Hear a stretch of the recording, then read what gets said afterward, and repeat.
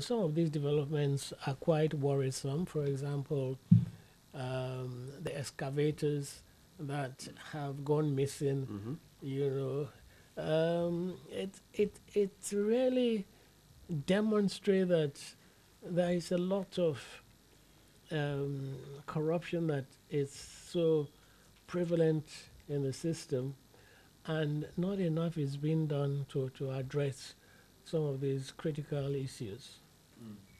We just a couple of days ago saw some arrests of politically exposed persons, former executives of political parties, in this missing excavator saga. Do you think that there is that willingness within the political elite to deal with this issue? Well, I sincerely hope so.